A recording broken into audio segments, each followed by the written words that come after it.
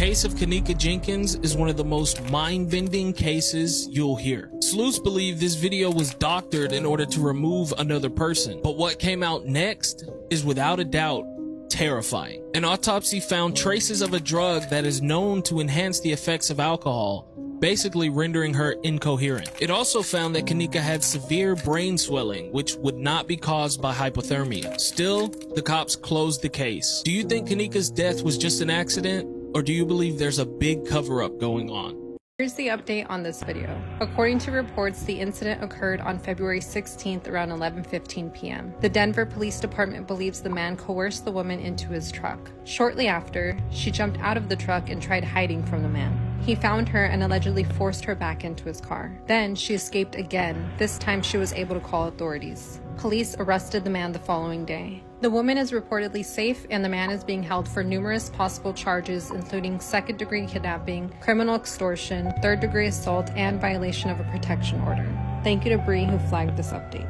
This student may never be released for her crimes. Okay, I'm going to listen to me. I'm going to arrest you on suspicion of murder, okay? So you don't have to say... But she insists her boyfriend's death was a tragic accident. 23-year-old Alice Wood has been convicted of murdering Ryan Watson after a row at a party. They had an intense argument, and when they got home, Alice drove directly into him. But she didn't stop there. As Ryan tried to walk away, she hit him a second time, knocking him over the bonnet and under the car. That's when she drove off, dragging him 500 feet along the road. But Alice claims she didn't realise he was trapped underneath the car. She's due to be sentenced at the end of January.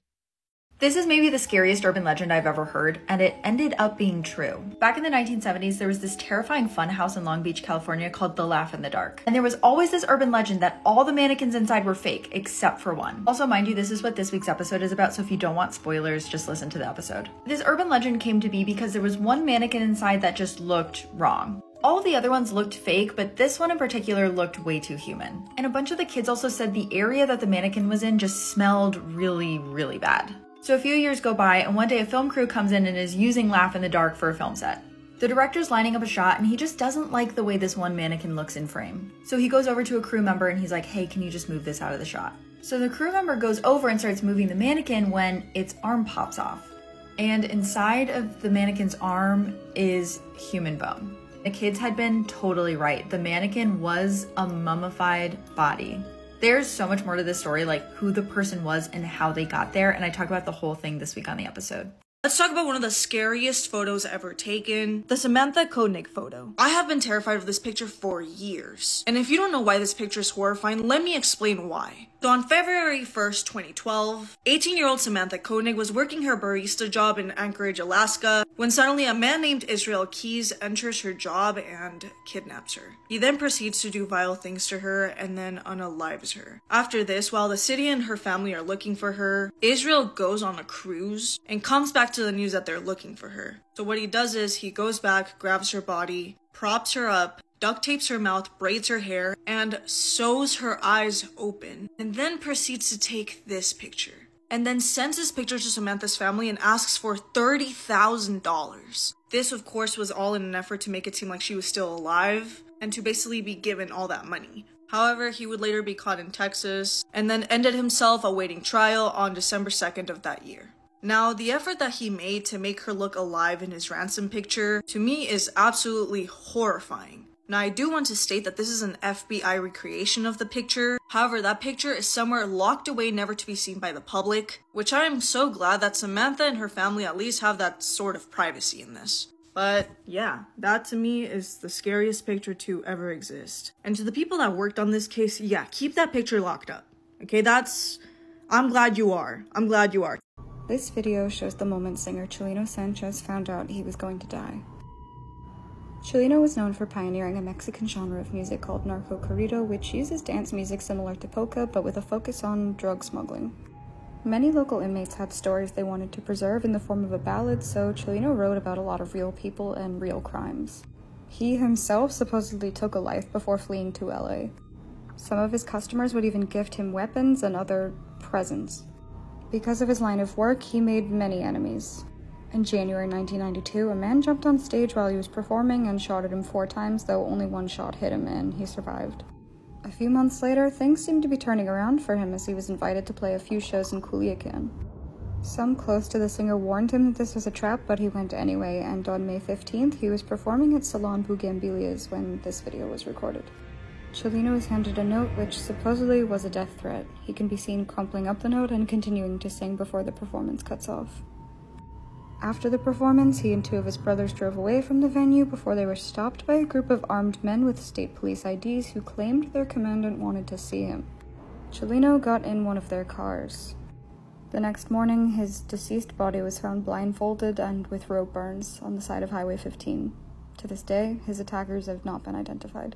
So this TikToker out of Tokyo, her name is Yuka. She had been dating a guy by the name of Phoenix Luna. And while everything seemed to be perfect in the beginning, not too long after they moved in together, she ultimately became suspicious of Luna. He had been getting home later and later and spending a lot more time on his phone than usual. So one night, just after Luna fell asleep, she ended up going through it, where she would find a photo of him being intimate with another woman. Then it happened. Yuka grabbed a knife, walked back on over to Luna, and straight up plunged it into his abdomen as hard as she possibly could. Immediately, Phoenix rose up from the couch, shoved the TikToker aside, and bolted out the apartment, heading straight for the elevators. But before Dude Man could even make it, his adrenaline completely wore off. Yuka rolled up on him again as he lay there pleading for his life. Then in a strange twist of fate, Yuka threw him into the elevator, took him downstairs, and just straight up sat there waiting on police to arrive. And it was there a series of now viral photos would be taken of Yuka, dubbed Yandere in real life. This video not indicative of all TikTokers when put in these situations, but we here at Slammer believe this to be about 30% based on non-factual data during uncontrolled mindless scroll. A child who was missing since 2019 has been found alive under a staircase.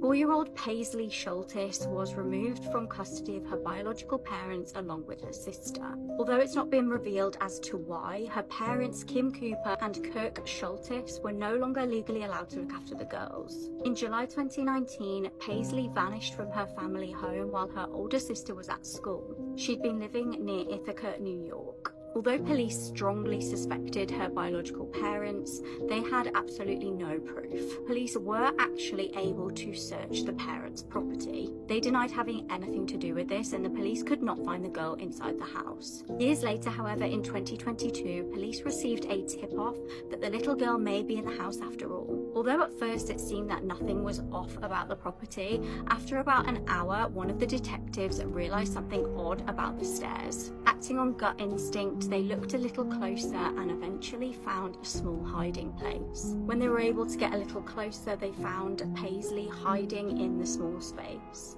The couple were charged with custodial interference and endangering the welfare of a child.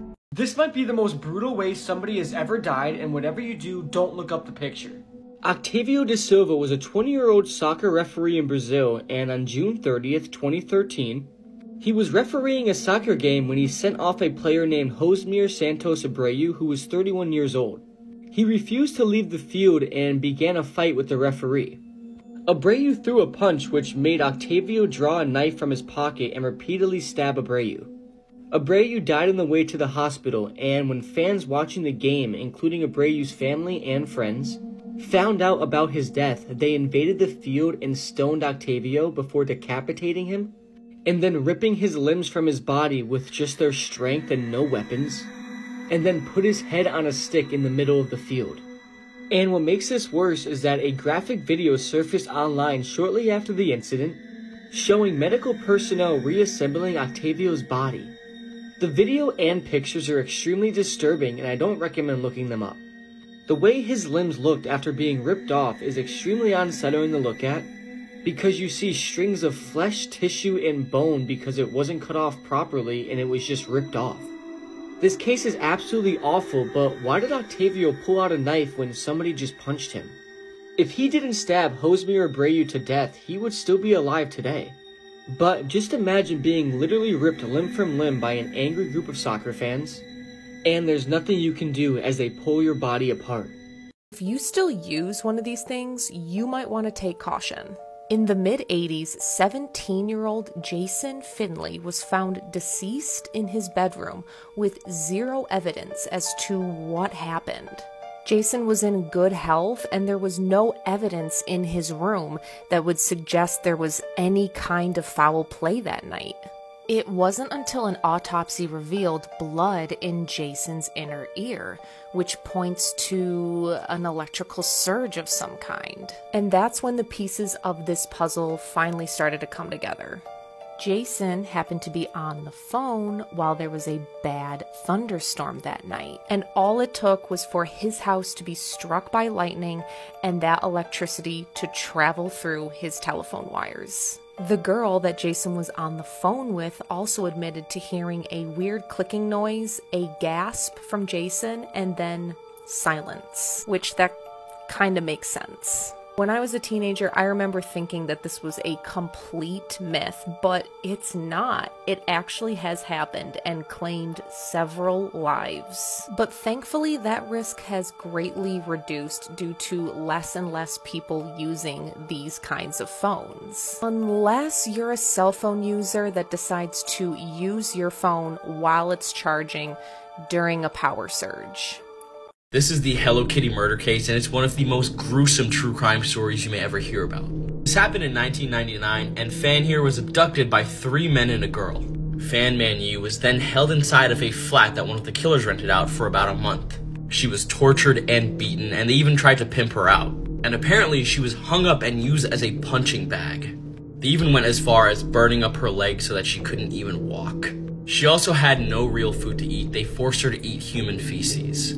After that immense stress her body went through, she died after a little over a month being held captive there. This is where things get even crazier. They cut up her body, dismembered her completely, and then cooked up her head. They then stuffed her half-cooked head into a Hello Kitty mermaid doll. Investigators found this and found many insects inside of it as well. The rest of her dismembered body was discarded somewhere. The only pieces of evidence the investigators found was the skull inside of the Hello Kitty doll, some teeth on the ground, and organs in the freezer. Reading this story makes me just feel so horrible for Fan Man Yi and the torture she went through. This is definitely the worst true crime case I've ever read about, and then there are just so many more details I can't even say. Let me know what you guys think about this case in the comment section below, and as always, these videos are for informational purposes only. This is by far the craziest video of 2024. This is a video that has gone viral in the past couple days in which a father or mother's boyfriend is threatening the son to shoot him, and he does.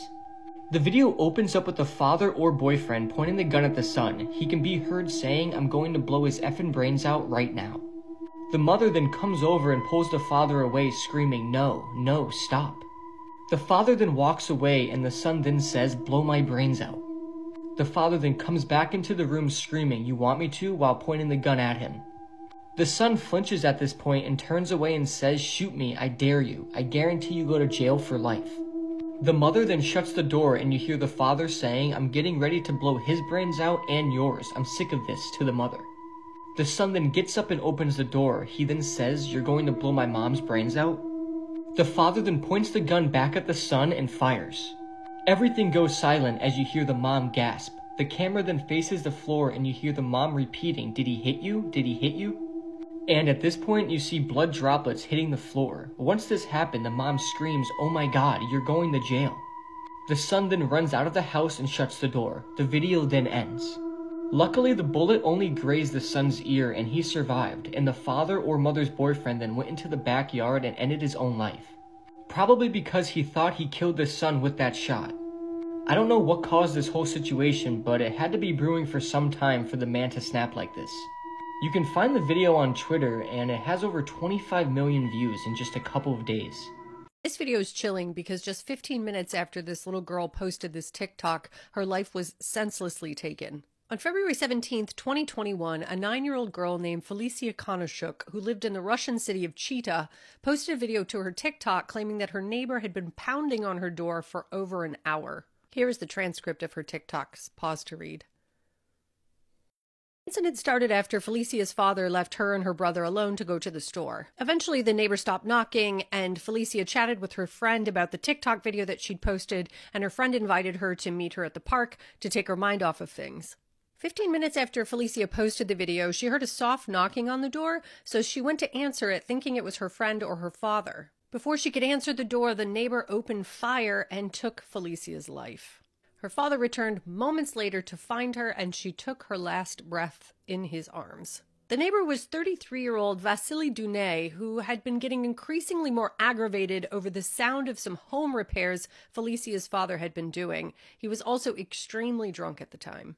He pled guilty to the crime and was given a 17-year sentence to be served in a penal colony in Siberia. Vasily was fully aware that there were children in the home, so do you think 17 years is long enough for something that reckless? Sometimes true for stranger than fiction. The case of Richard Trenton Chase is a story which even the most depraved horror writer would struggle to create. Over the course of 4 weeks spanning across 1977 and 1978, Richard Chase took the lives of 6 innocent victims in Sacramento, California.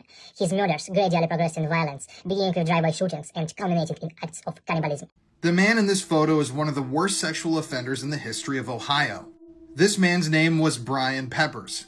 For years, this photograph circulated on the internet attached to his story of sexual abuse, and nobody believed that it was real. But some fact-checking was eventually done, and yes, Brian Peppers was a real man with a real peppered past. So Brian was born with something called Cruzon syndrome. And when Brian was younger, he was bullied incessantly by people in his school.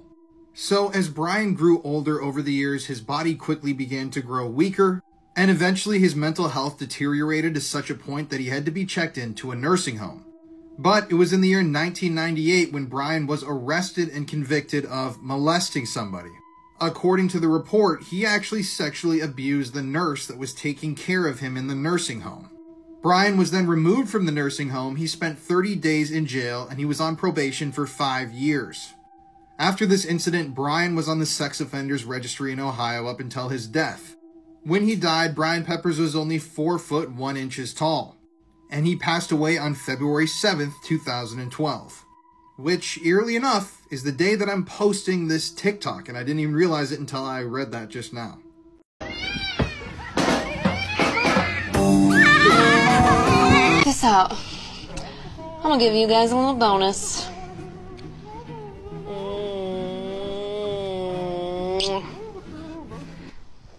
Alright, that's about as raunchy as I'm gonna get.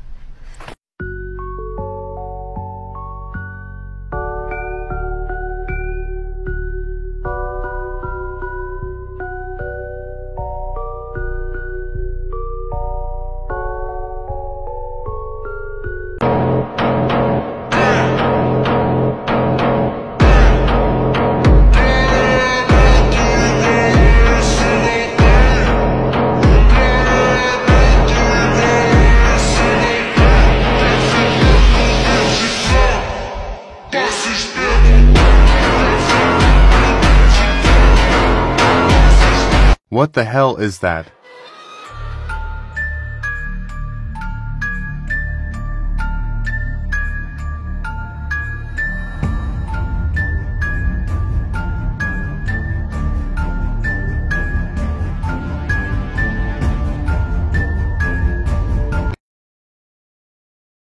Missing Florida woman was just found locked inside of a shipping container nearly 72 hours after she disappeared, and what she has to say about it is bizarre.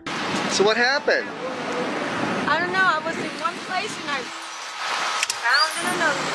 So this is 52-year-old Marlene Lopez, and she was last seen at her home on Lucerne Drive in Cocoa, Florida this past Monday. She wasn't officially reported missing until Wednesday though, and that's because one of her coworkers became concerned after Marlene failed to pick up her son. The Cocoa Police Department began to search every location that Marlene was known to frequent, but they came up empty-handed. That is until yesterday when someone heard banging and screaming coming from a shipping container next to a business on 2005 North Cocoa Boulevard. When the person managed to get into the container, they found Marlene. She was uninjured but dehydrated, which I 100% believe considering Florida is so humid and hot. According to police, Marlene wasn't in a good state of mind when she was found, but she said that she was in one place and found in another. The man who owns the shipping container, his name is Troy, and he says that the container is stocked with lawnmowers. He said that he first saw Marlene walking around the area Monday evening, and as part of his routine, he ended up locking the shipping container on Tuesday. Troy said that he didn't hear anything inside that night or on Wednesday, and he believes that Marlene walked inside of the container on her own and passed out. He reportedly found a lighter and a pipe inside after she was rescued. One thing that he does want to make clear is that he is not to blame for Marlene getting trapped, and he says that he's even considering pressing charges against her. According to the Cocoa police, it appears that Troy just locked the shipping container up for the night, not realizing that anyone was inside of it, but they are still investigating the circumstances surrounding the incident.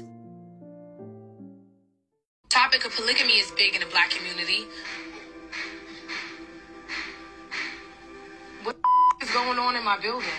Why does it sound like gunshots in the building? King, go in the room. In November of 2017, this woman, Tamika Baxter, was live streaming on Facebook. It was about 2:30 in the morning. She was talking to some people on live when she heard what sounded like gunshots echoing from the hallway in her apartment complex. In the rest of the video, which I'm going to show at the end of this TikTok, she went to investigate the scene and saw a man lying on the ground and heard a woman screaming for help and to dial 911. As it turns out, the victim that evening who did indeed die was 18-year-old Jashin Patton. Jashin was a promising athlete from the Philadelphia area. He had really great sports stats, he was a rising star, and after his death, people claimed that he just had that it factor. He was going to be somebody big.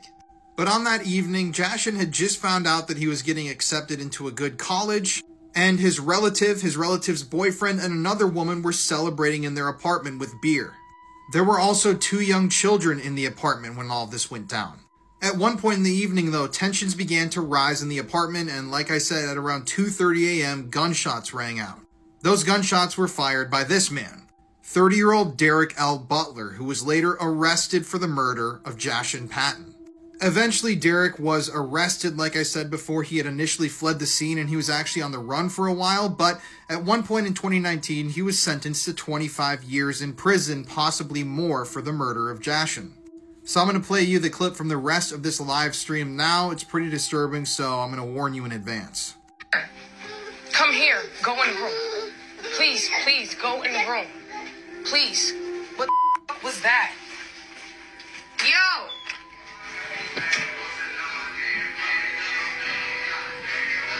Is my neighbors fighting? It sounded like gunshots in my building. That's my neighbors, y'all.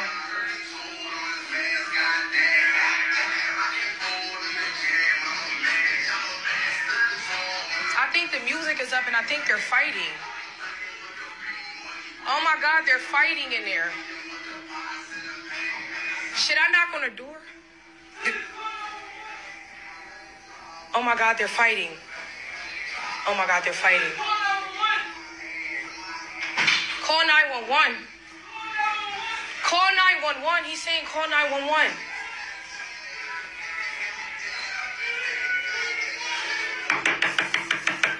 We need to talk about the infamous Russian pedophile and snuff film ring. So just so I'm factually correct, here's the article I'm talking about here. So in the year 2000, a massive scandal rocked Russia. In that year, Russian authorities uncovered a pedophile ring that ran all the way from Russia to the United States. There were over 5,000 members that were busted in different countries, but the exact details of these crimes are really hard to stomach, so viewer discretion is advised. Obviously, the police and authorities had to watch some of this content that was uncovered, and what they saw was absolutely disturbing. They saw hundreds of different children being abused by groups of men, and on top of that, after the abuse was over, these children were then brutally tortured and killed on camera. Now, something extremely disturbing is that these videos made over $470 million worth of revenue. Just stop and think about that for 1 second. Just stop and think about how much money that is that people were paying to watch these videos. There were people in the US purchasing these tapes. There were people in the Middle East, people in Russia, people in Italy. And in fact, when they were covering this news story, 2 European TV stations accidentally broadcast images and video from the tapes. Graphic, uncensored material. Obviously, the whole team that was involved in that was fired.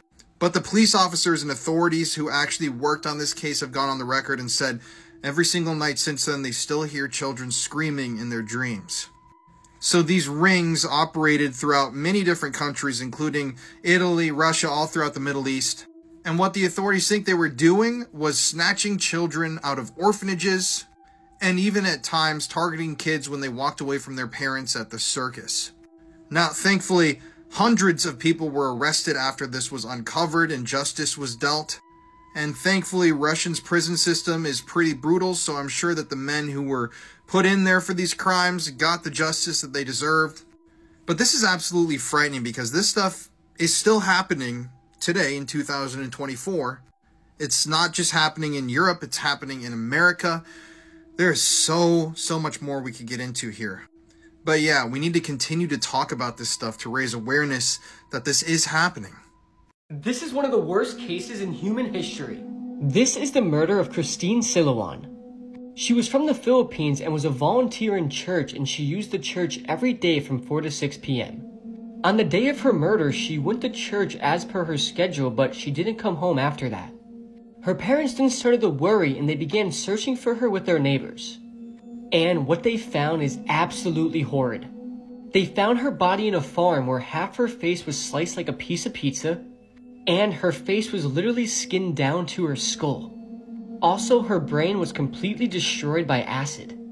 The police then started investigating and they checked the cameras and found out that she was with a guy. The people started protesting about this case, and the case was then given to special officers. They had a lot of pressure on this. A week before this happened, she broke up with her boyfriend, so the police took him into custody. And he was proving that he was at home all day when she was murdered, but officers were completely tired of this case, and they then sentenced him as the murderer. But after a few months, a thief was caught in a store where he confessed that he murdered and raped Christine. He said he started talking to her on Facebook with a fake account and was using fake photos of another guy that was pretty good looking. Christine fell for the guy and she assumed that he was about 20 years old, and they started texting daily. One day they both decided to meet up at 6 p.m. near the church she went to. But upon arriving, Christine noticed that this was not the guy she was talking to, and he was around 40-ish years old. She then refused to talk to him and tried to go back, but he held her hands extremely forcefully. He then took her far away from town and raped her repeatedly and put iron rods inside her personal organs. He then cut her face in half and then skinned her whole head down to the skull. And to make it even worse, he put acid inside of her head. The autopsy also revealed that her tongue, trachea, esophagus, parts of her neck, and her right ear were missing. The self-proclaimed killer of this case, named Renato Lanis, said that he used barber-type scissors and stabbed her 30 times on different parts of her body and skinned her face. Christine Siluan was only 16 years old, and this case is extremely haunting. There's a picture of her body that was found in the field, but Google did a really good job of not showing it and hiding it. So even if you do go looking for the picture, I don't think you're going to find it. This is one of those cases that after you get done reading it, you just feel some sort of uneasiness. I feel so bad for Christine's family, and I can't imagine finding my daughter in this state. May Christine Siluan rest in peace. This man is one of the worst serial killers in US history, and a lot of people don't know about him. This is the story of Dean Corll, also known as the Candyman or the Pied Piper. So Dean Corll was described as a shy, serious kid who was kind of a loner. His parents had remarried and divorced twice. His mother eventually got remarried and moved the family to Texas. So I did mention that he goes by 2 different nicknames, and we are going to talk about both of them, but let's start with the first one, which is the Candyman. Now, he earned that nickname because when his family moved back to Texas, they opened up a candy company. Dean Corll eventually made his way to become the vice president of the candy company, and he earned a reputation of being really kind to the local children, particularly the teenage boys. Like, he put a pool table in the back of his factory so that the local kids could hang out, and he was known to give out lots of free candy. So they called Dean Corll the Candyman. He did make a couple of inappropriate advances to some of the younger staff at his company, but if they complained, he would just fire them. Then in 1967, Dean Corll met someone who is incredibly important to this story because they alter the course of each other's lives forever. In 1967, Dean Corll met David Owen Brooks, who was only 12 years old at the time. David was only in 6th grade when they met, and he was in a vulnerable position to be taken advantage of. His parents were divorced, he didn't have a lot of money, and he got made fun of all the time for the way he looked and because he wore glasses. But he started to hang out at the pool table behind Dean Corll's factory. Dean Corll gave him free candy. He gave him money if he needed it. And David said that Dean Corll was one of the first adults he had met who didn't make fun of the way he looked. And he came to view Dean Corll as a father figure in his life. He didn't know he made friends with a psychopath, though, because this is what Dean Corll was doing. Because Dean Corll exploited his trust and convinced him to let him essay him in exchange for money, which totally mind-fucked him because he eventually dropped out of high school and came to regard Dean Corll's apartment as his second home. And he unfortunately always felt a deep sense of loyalty to Dean Corll, which is so sad because he is one of those special kind of monsters that turns their victims into victimizers. However, coined the phrase, "You can't make this stuff up," might have known the story of real-life boogeyman, Albert Fish. A slight, elderly man with grey hair, no one suspected the kindly single father of being sadistic child murderer and cannibal. This is said to be one of the worst cartel videos ever, so whatever you do, don't look up the video. Before I begin, I can't stress enough how bad this video is. Whatever you do, never go searching for it. The full version of the video is 6 minutes long, and the video is shot in the nighttime in some sort of desert location. You see the victim who has been blindfolded with his hands tied behind his back, and he is also wearing a white t-shirt that spells out the cartel he belongs to. The scene seems to be lit up by the car lights, and the victim is surrounded by multiple heavily armed cartel members. They are wearing all black tactical gear and carrying high-grade weapons. One of the cartel members then begins to read a statement, and as he's doing this, the cameraman starts to move closer to the victim. After the statement is finished, the victim is forced to the ground face down in the dirt. Multiple cartel members hold him down by stepping on his back and pulling back his arms. The victim has been completely immobilized so they can carry out this awful act of violence. The victim doesn't make a sound as he awaits what's about to happen to him. After the victim has been restrained and pinned down, a cartel member carrying some kind of large knife slices a vertical cut on the back of the victim's head. He does this as a starting point to flay and scalp the victim as he is still alive. After the cut, blood starts to puddle on the dirt floor, and using the initial cut, the cartel member slices under the victim's scalp and starts to remove it from the skull. As he cuts, he pulls the skin back to ease the blade cutting underneath the scalp. After a few seconds, the back of the victim's head has been completely scalped. However, the cartel member makes sure not to cut the skin off in chunks and instead attempts to complete the scalping and flaying in one clean go. After the skin on the back of the victim's head has been severed, the cartel member then moves to removing the skin and hair from the sides of the victim's head. While doing this, he also cuts off the victim's ears. The back of the victim's skull looks like a red ball with shades of white from the victim's skull also showing. The top of the victim's head is then scalped. The victim is still alive, but somehow has yet to make a sound. Not even one scream. The victim is then turned over on his back, and as this is happening, a cartel member puts his boot on his chest to stop him from moving, and at this point, the victim, who is still conscious, says his first words, and despite the awful and intense pain he must have been going through, he tells the cartel member to simply stop stepping on his chest in a very calm manner. But as he's lying on his back, a cartel member then flays the skin off of his face. He pulls the skin that has already been flayed and starts to cut down from the victim's forehead. And as the blade slices under the skin, you hear a tearing type sound, which is just awful. After about 20 seconds, the cartel member completes the flaying, but he realizes he missed a few pieces of skin on the victim's cheek. He then goes back and cuts the remaining skin off. The victim also has his nose cut off, and what is left of the victim is a horrific sight. His head looks like a red skull, and due to the lack of skin, it makes his teeth and eyes way more prominent. The detached scalp and face is then placed on the victim's chest, and the cartel member then finishes off the victim by cutting deep into his throat, and it appears to finally kill the victim. The cartel member then cuts off his tongue and takes off his shirt. He then plunges the knife deep into the victim's chest and cuts vertically, exposing all of his organs. The victim at this point has lost so much blood that it doesn't even cause bleeding. The cartel member then reaches into the victim's chest and cuts out his heart. The heart is still beating, and he then holds it up to the camera.